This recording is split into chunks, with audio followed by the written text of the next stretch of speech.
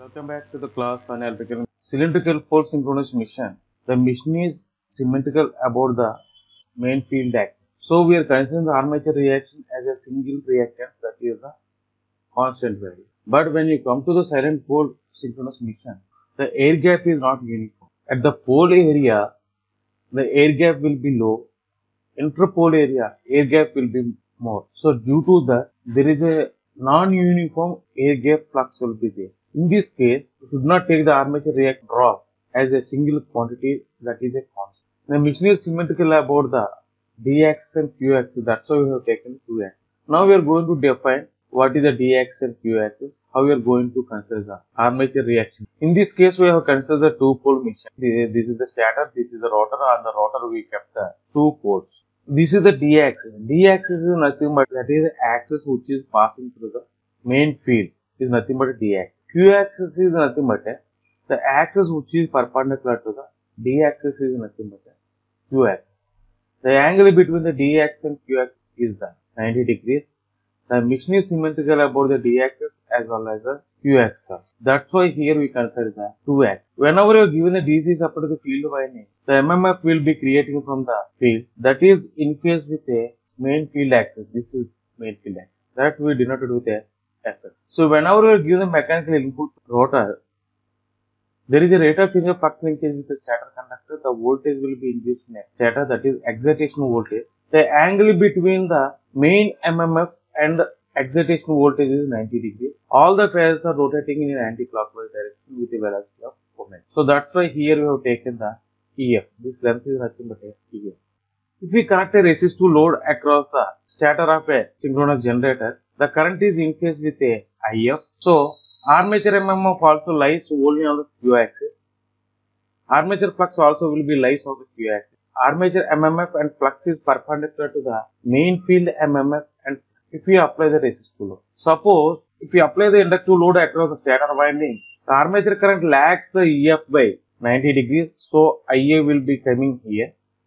So FE also coming on the D axis. Armature flux also will be coming on the D axis. That is quite opposite to the main MMF. So the resultant MMF and resultant flux will be decreased. Suppose if you apply the pure capacitive load, current leaves the EF, nothing but the armature current is coming on the D axis in this direction at this point. Armature MMF and armature flux will be same as the main field MMF and main field flux. So net flux will be increased. Suppose if you apply the RLO, the angle between the armature current and excitation voltage is psi, that we have taken here. Now we are going to resolve this armature current into the two components. One is the component of the armature current which is in phase with EF, nothing but Q axis current. The armature of the component which is in phase with a D axis, nothing but a D axis current ID. The phasor sum of these two is nothing but a IA. So when the armature current is passing through the stator winding, armature MMF will be created, that is FA.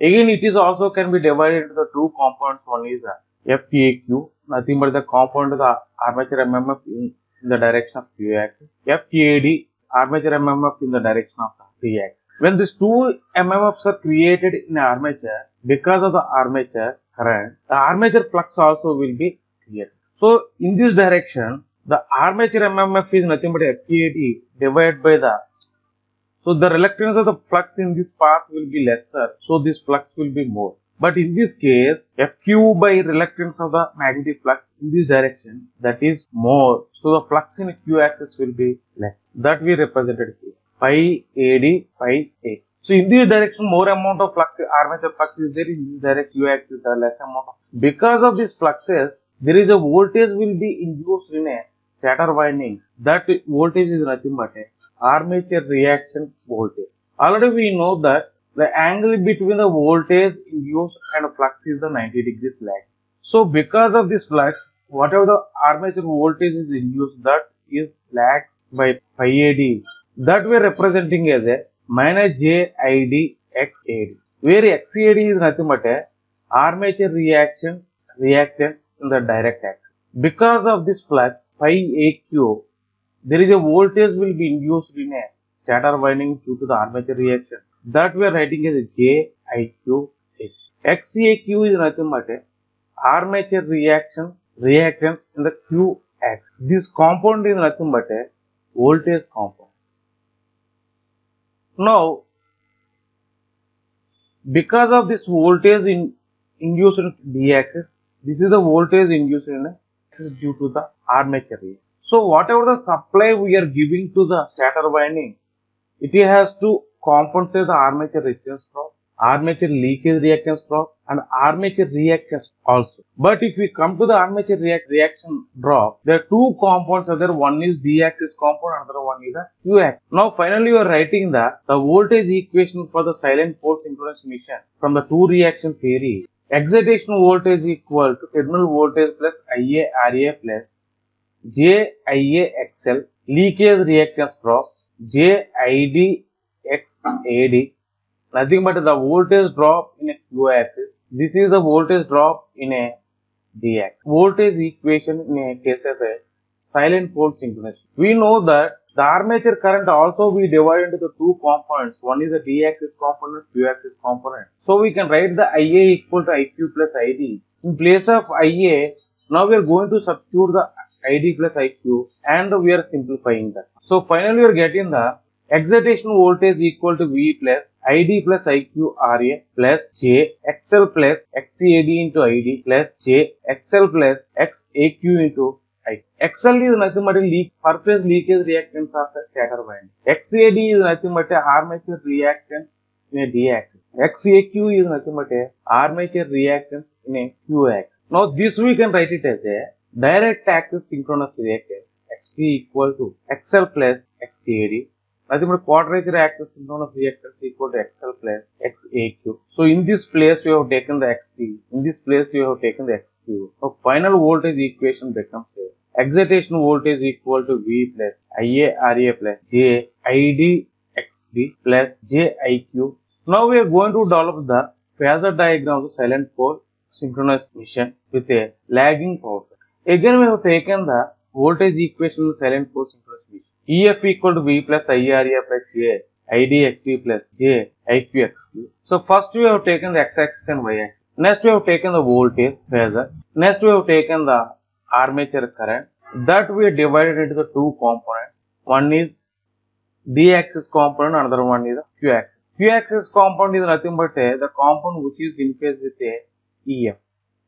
D-axis component is nothing but the component current which is perpendicular to the Q axis. Now, for this voltage, we have to add the IARA drop. This is IA. IARA drop is always parallel to the IA. That you have to draw from the tip of the V. That is IARA. Next, JIDXT. This is perpendicular to the ID. So, this is the ID. Perpendicular to this one, you have to draw from the tip of the IARA. We are getting the JIDXT. Next, JIQXQ. JIQXQ is perpendicular to the IQ. From the tip of this vector IDXT, you have to draw a one vector from the tip and up to the EF. Because the phasor sum of these four quantities gives the excitation voltage EF. The angle between the voltage stator current we defined as a phi. The angle between the excitation voltage and armature current we have taken the psi. The angle between the excitation voltage and terminal voltage we have taken as a theta. Now we are going to develop the phasor diagram of silent pole rotor with a leading power factor. Again we have taken the same voltage. Again we have taken the x-axis and y-axis. Voltage we have taken here. All phasors are rotating in anti-clockwise direction. So this is the current phasor IA. Next on the x-axis we have taken EF. The length of the EF in case of leading power factor we try to take less than the V. Now you have to resolve the armature current into two components. One is ID, another one is IQ. So for the V, you have to add IARA drop parallel to the IA. This is IARA drop. Now JIDXD is perpendicular to the ID. So perpendicular to the ID, you have to draw one more vector from the tip of the IARA. That is JIDXD. Again from the tip of this vector, you have to draw the IQXQ up to the EF.